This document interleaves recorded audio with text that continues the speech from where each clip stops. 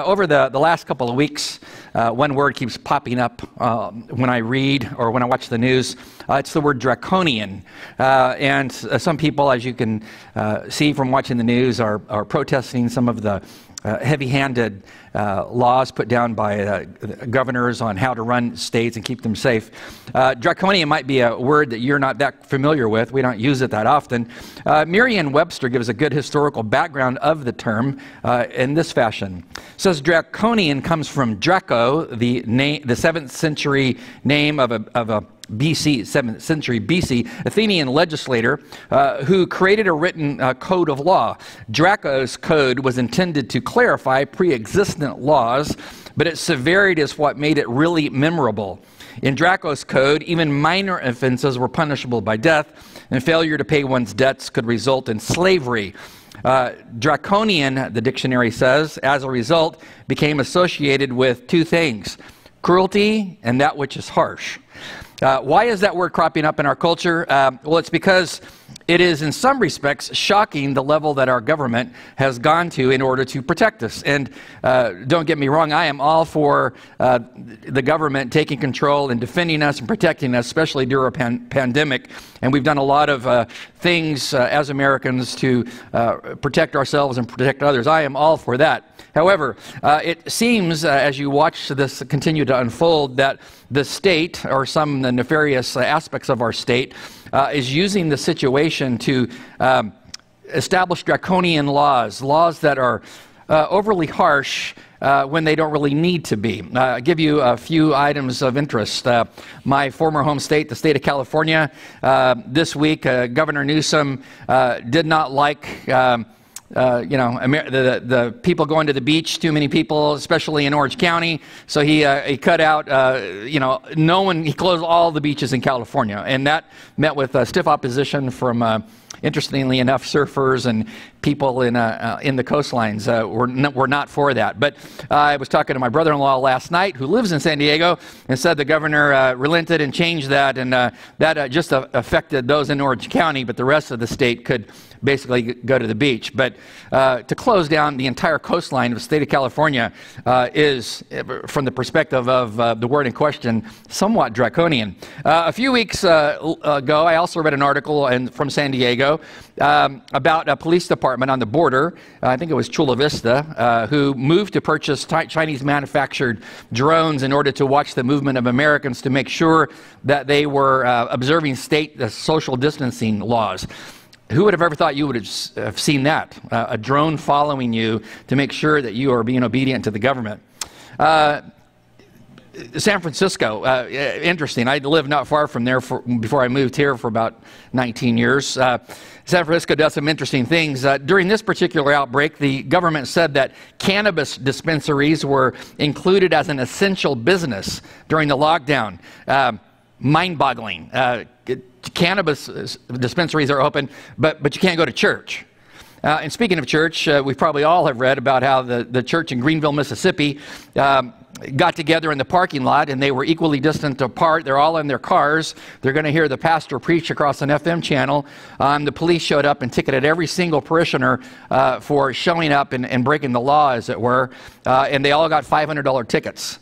Unbelievable. And then I read last week, on April the 16th, the government has released 16,622 criminals who were awaiting trials anyway within prisons, but supposedly these low-level criminals were released. But as you dig down into the data, which I was doing this morning before I came to church, some of them were not low-level criminals, and have already, one particular individual has already committed a crime now that he's free. Unbelievable. So it makes you ask, what's going on here? I mean, we're all for protecting ourselves, but it seems like some states are going a bit over the top to take control of the situation in a despotic way. What I think, from what I know from Scripture, is when you study the Scriptures, the last form of world government is state power, statism, totalitarianism. And what I think you see here is just what Jesus would talk about in Matthew chapter 24, the Sermon on the Olivet Discourse, where he talks about the end of times, what to anticipate. If we take what Christ says there and look at what the prophet said in the Old Testament, especially Daniel, we understand that the final government as a statist power has to arise so the Antichrist can take over and rule and reign.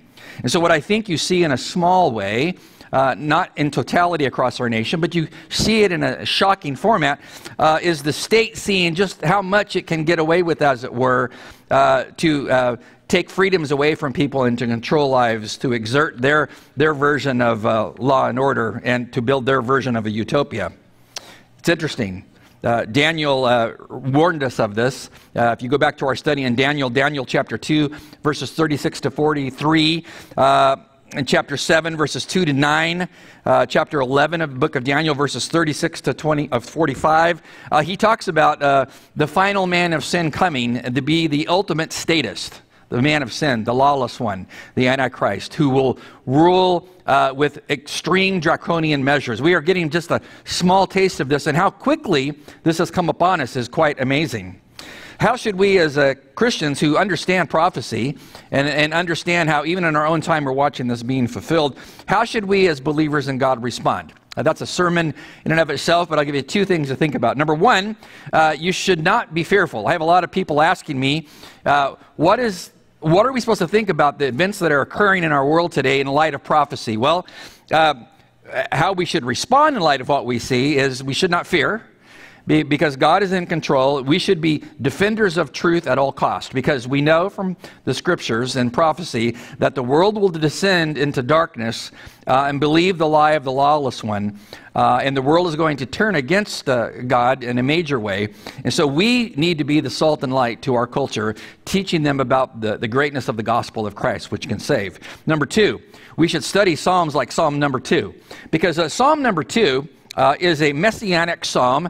It is also classified as a wisdom psalm because it's closely related with Psalm number 1, which tells you about the two paths you can walk on in life. You can choose a righteous, godly path, or you can choose a godless path. That particular psalm, number 1, merges with Psalm number 2, which talks about the conflict between two kingdoms, the kingdom of Christ and the kingdom of man and of the devil. The two things are in opposition to each other.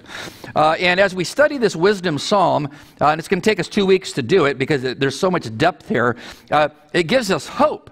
It gives us hope for the day in which we live, because no matter how bad it gets, we understand from Psalm 2 that the King's coming. Jesus is coming back, and nothing is going to thwart the arrival of his kingdom as prophesied. And Jesus talked about that in Matthew 24, that there will be birth pains prior to the coming of the kingdom, but as a mother in labor knows, when the baby is brought forth, how much joy is that? And so we keep those things in mind as we read Psalm 2, because it's going to tell us about the birth pains, but it's also going to point us to the King and his arrival and how glorious that will be. So it builds hope into us. And we know that the King is going to come, as prophesied in this messianic psalm, because of what Daniel said in chapter 2, verses 44 to 45. Here's what Daniel said. It says, "In the days of these kings, the God of heaven will set up a kingdom which shall never be destroyed. And the kingdom shall not be left to other people. It shall break in pieces and consume all these kingdoms, and it shall stand forever. Inasmuch as you saw that the stone was cut out of the mountain without hands, and that it broke in pieces the iron, the bronze, the clay, the silver, and the gold, the great God has made known to the king," this is Nebuchadnezzar, "what will come to pass after this. The dream is certain, and its interpretation is sure." The dream is certain. The dream being all those metallic images and that massive vision of the idol that Daniel saw were the final world empires before the arrival of Christ and his kingdom. And what God tells Daniel, Daniel then tells Nebuchadnezzar, is there is one coming who's going to strike at the base, the feet of all world empires, and destroy all of them because they have sinful issues, and his kingdom of righteousness shall be set up forever. And he says this is certain. I don't know about you, but it's wording like that that gives me great hope that even as I look at my country, as it were, doing unbelievable things to control people beyond what's probably necessary, we can see that statist power is limited because it's going to be replaced when the King of Kings shows up. And that's what Psalm 2 is all about.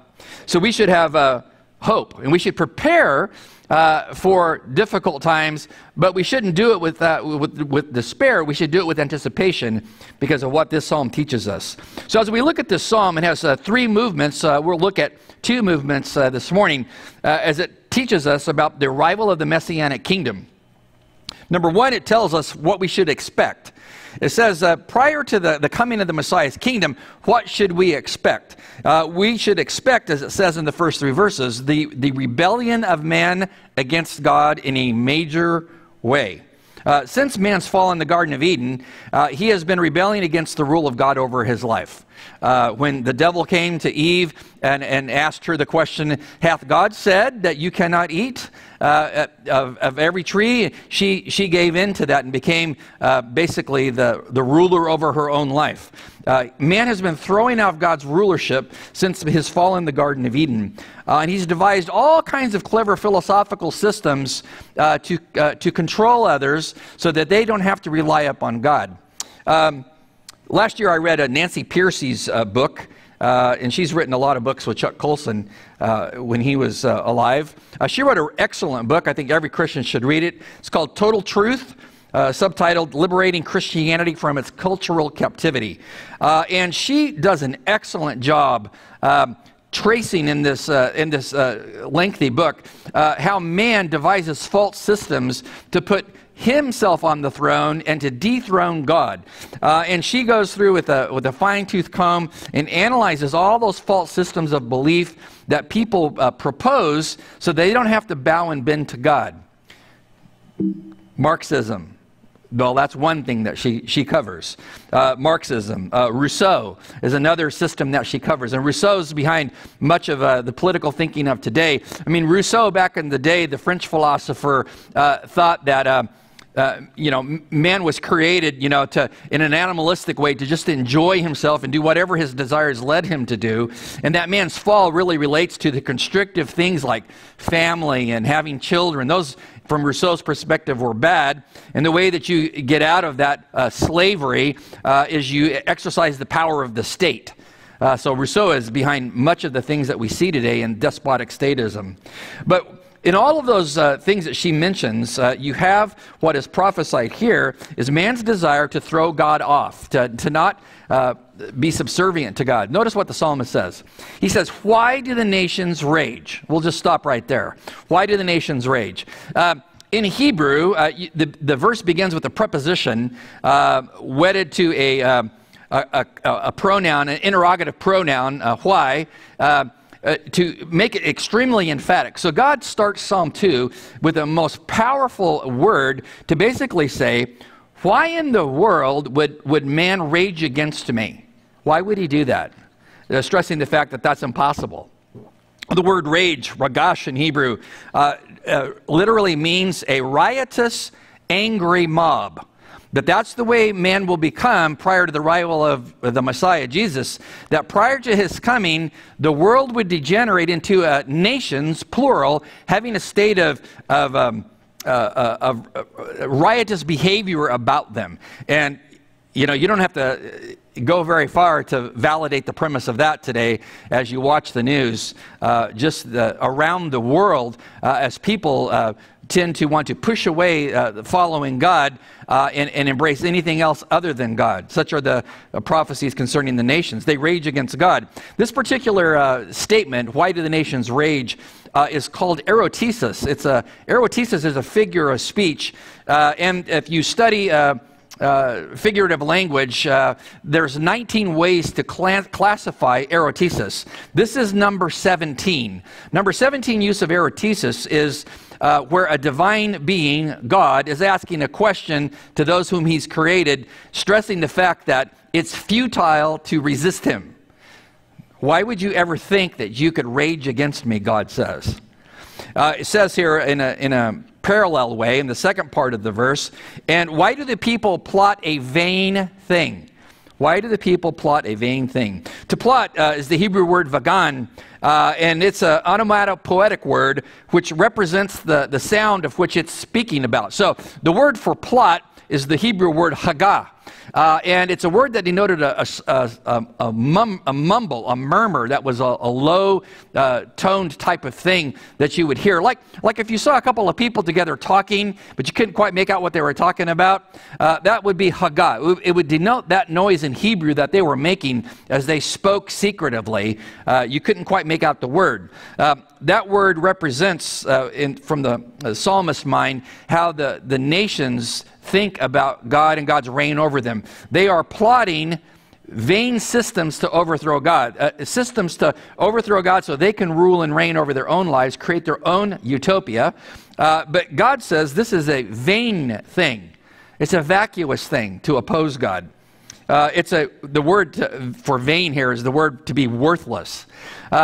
Anything that you use in your kitchen when you open a can of corn and dump it into the pot, I mean, who wants to keep the can? Why? It's worthless.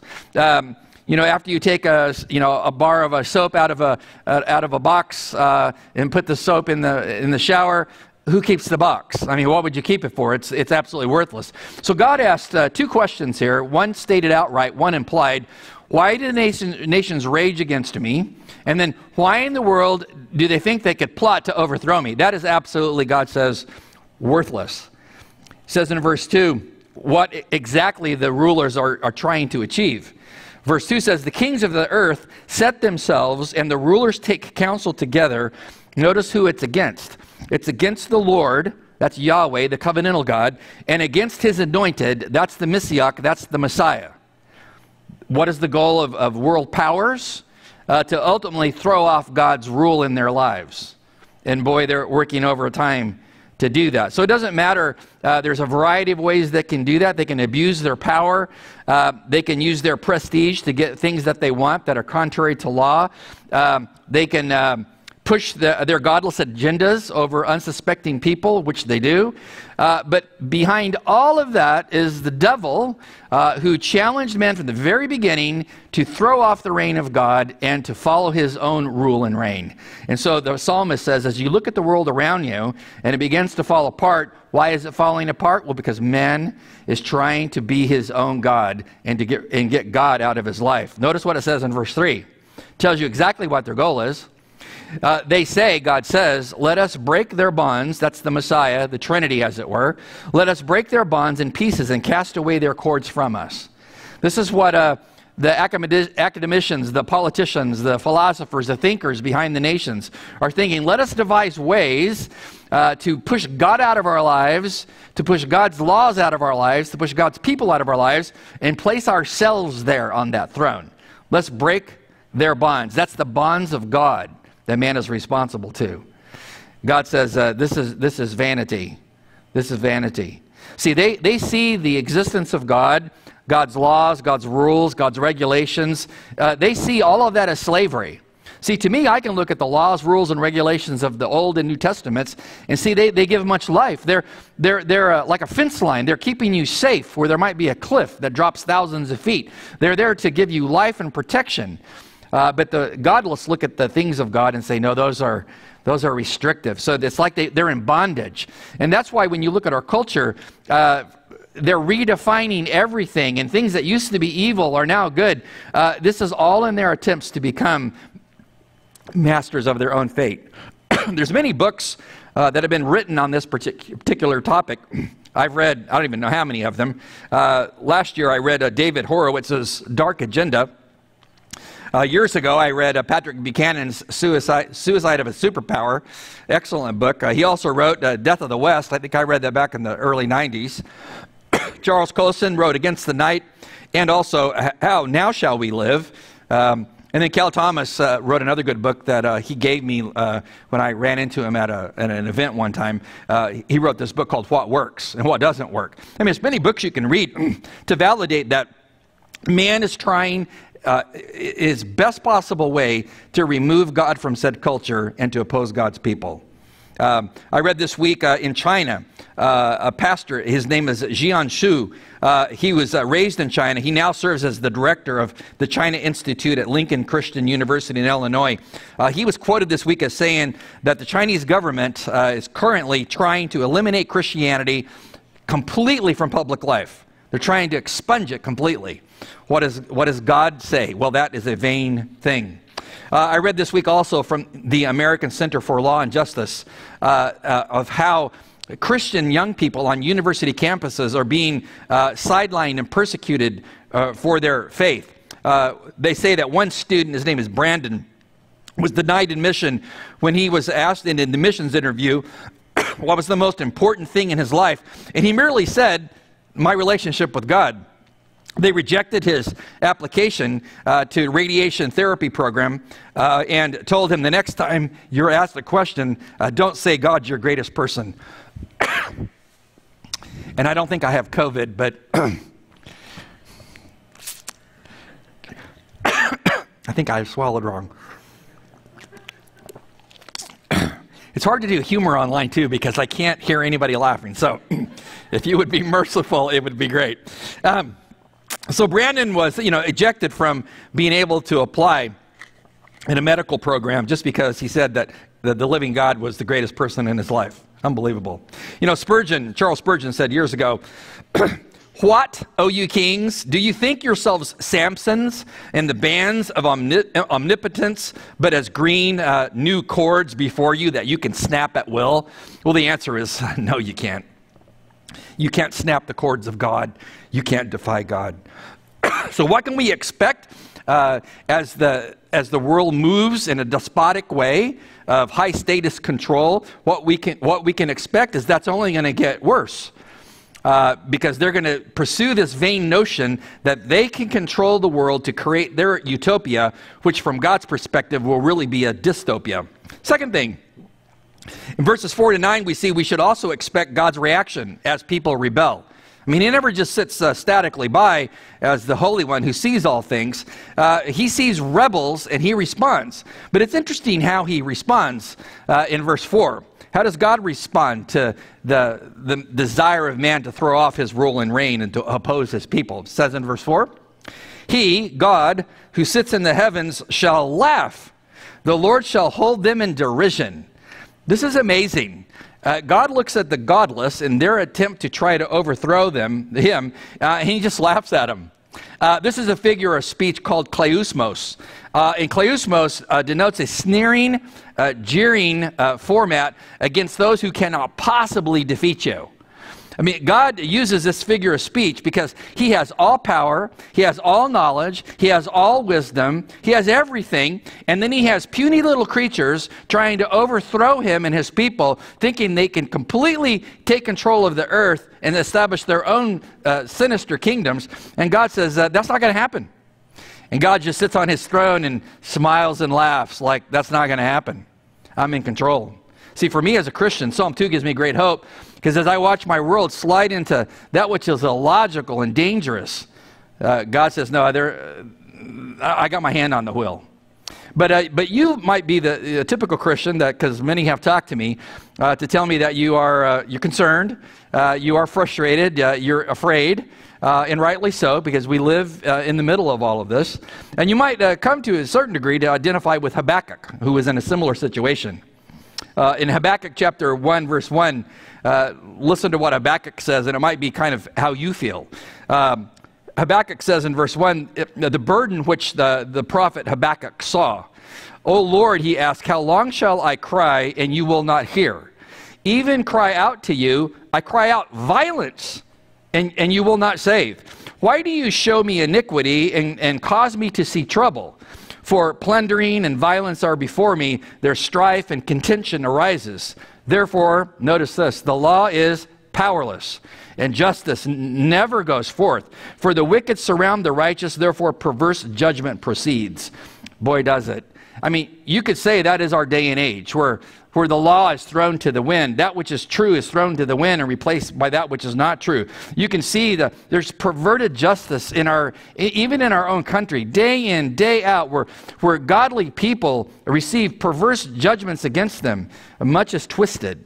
It was the same way in Habakkuk's day, and Habakkuk has a burden on his heart for his country and says, God, how long do I cry out to you? Do something about this. I mean, stop this. From his perspective, it feels to him like, well, God's not here. God's not listening. But verse 5 is most instructive. Verse 5 of chapter 1, he gets a word from God. What is it? He says, look among the nations and watch. Be utterly astounded! Exclamation point. It says, for I will work, God says, a work in your days which you would not believe though it were told to you. This is an amazing word from God. Just when Habakkuk felt like all despotic power had taken over, and that which is righteous and holy in the culture, the godly people have been overthrown by godless people. It didn't like righteousness was going to ever win. God comes to him and tells him, no, I'm going to do something astonishing in your day, something you did not anticipate, because God says, I see what's going on, and I am going to move and do something about it. You have to read the rest of the book of Habakkuk to see what God does. But God moves in a powerful way that wasn't anticipated by Habakkuk. See, I look at our nation this way as well, because we too can feel, as we see the state reach for more power, and when it gets more power, it doesn't usually relinquish it all too readily.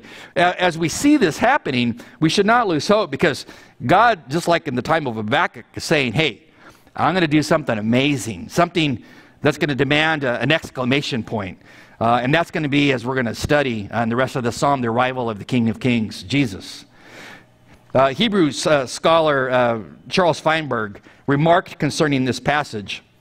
This is a Jewish man who got saved many years ago, a great teacher at Talbot Seminary, taught Hebrew, fine mind, a great saint of God. As he wrote about Habakkuk, his words are most appropriate to read.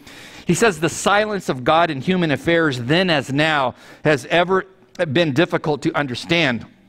But this does not mean that there is not an answer, that the divine wisdom is incapable of coping with the situation. All is under his seeing eye, and everything is under his control of his mighty hand. But in the meantime, the law was slacked, or the Hebrew word is chilled, rendered ineffective, paralyzed. Boy, isn't that the truth? It says it came to be looked upon as being without force or authority, probably because the people in Habakkuk's day thought the law was fluid. He goes on to say, because of the unrighteous judges, the law was set at naught. Since the forms of judgment were corrupted, both life and property were insecure. He says justice could not prevail because the wicked knew how to hem the righteous in on all sides, so they could not receive justice. See that all the time in our culture. He says the miscarriage of justice was the order of the day. Ensnaring the righteous by fraud, the ungodly perverted all right and honesty. Again, easy to validate in our day, just start reading the internet, where godly, righteous people are ensnared by godless people to silence them. He goes on to say, because God did not punish sin immediately, man thought they could go on to sin with impunity. God is far from being an unconcerned spectator in earth's affairs, Feinberg says. He says, and this is the key, we can always be certain that if our hearts are stirred over the prevalence of sin and ungodliness, God is all the more deeply concerned. That's a wise man speaking. If you think that your heart is burdened by the darkness that you see and how quickly the culture has thrown our rights to the wind, and how amazing, in a draconian way, the culture has established all kinds of new laws to supposedly protect us. I'm all for protection, but the harshness of it is quite shocking when you see it in the practical. But we should not ever be overly concerned, because our concern is minuscule compared to the concern of God Almighty. And if God is concerned about the sin that he sees, we can better bank on the fact that he's going to do something about that. What he's going to do is listed in verse 5. We're going to get into this next week. I'll just read it to you. What's God going to do? It says, then he shall speak to them, the godless, in his wrath, and distress them in his deep displeasure. Yet I have set my king on my holy hill of Zion. I will declare the decree. The Lord has said unto me, you are my son. Today I've begotten you. This is the Father speaking to the Son, the Messiah, Jesus. He says, the Father says to the Son, ask of me and I will give you the nations for your inheritance and the ends of the earth for your possession. You shall break them with a rod of iron, all those false world empires. You will dash them in pieces like a potter's vessel. As easily as a potter could take a clay pot and strike it with a rod of iron and break it instantly, God says, I'm going to one day step into world history, do an astonishing thing, destroy all former methods of rule and reign that are sinful, and I'm going to bring the Messiah, the King of Kings, to set up righteousness. This is the hope of the believer. I think about it all the time. As I look at the evil growing around me in the darkness, I don't lose hope because I have great hope in what lies ahead, because the King is coming. There's an old song that we used to sing, used to hear, and I think it's probably worth listening to today. I used to listen to it all the time. My parents had the record, but we need to play it today. I think it's sung here by the Oak Ridge Boys, and a little bit of this will probably do your soul well as you think about what lies on the near future. The King is coming, and we should be excited about that.